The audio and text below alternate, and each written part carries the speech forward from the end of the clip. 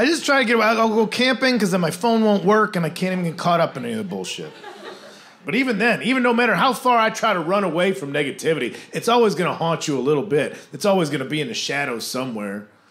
Go camping. I'll hike all the way up to a waterfall. I'll sit in front of that waterfall for hours.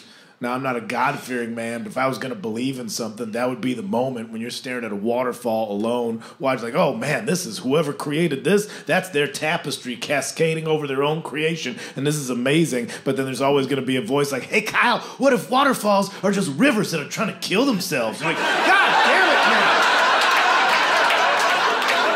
Why can't you just let me have this?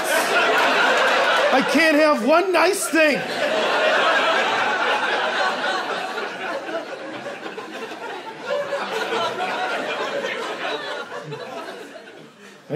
Where I go camping, there's a lot of bats. I like bats. I like seeing bats. I think they're a maligned creature, and that's unfair because bats, first off, bats eat mosquitoes, and the enemy of my enemy is my friend.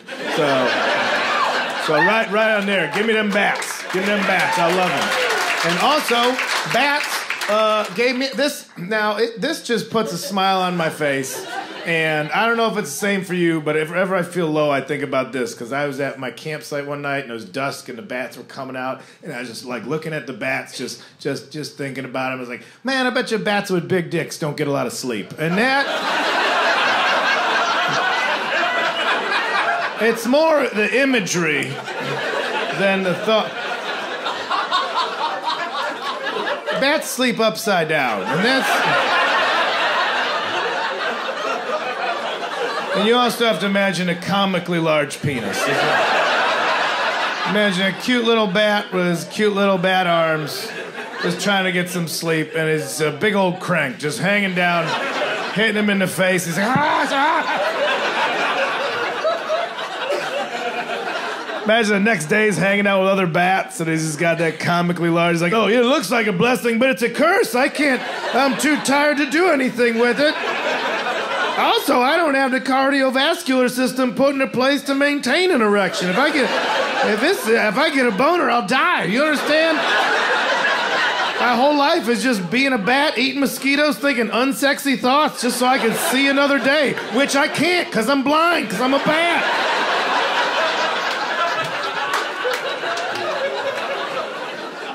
That even seems like a country fried phrase that should have been out already in the world. You're like, oh, you look exhausted. I'm more tired than a big dick bat, I'll tell you that much.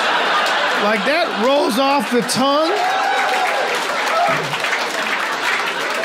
I don't think I invented that. That comes out too easy. That, like...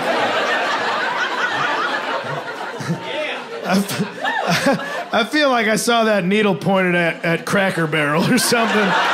Like somebody snuck that in amongst all the wholesome stuff. I think I read that in a farmer's almanac. I was like, that's old prospector lingo. Some guy coming down from the mountain with pots and pans tied to his overalls. Emmett, did you find anything? No, and I'm more tired than a big dick bat for looking.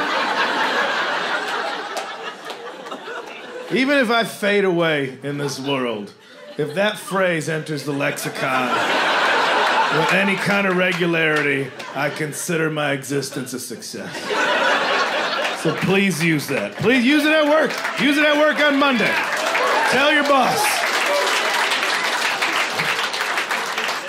How's your weekend? It was fun. I mean, I'm more tired than a big dick bat, but it was a good time, I'll tell you that much. What does that even mean? Honestly, I kind of forgot, but it just rolls off the tongue. It's crude but eloquent at the same time.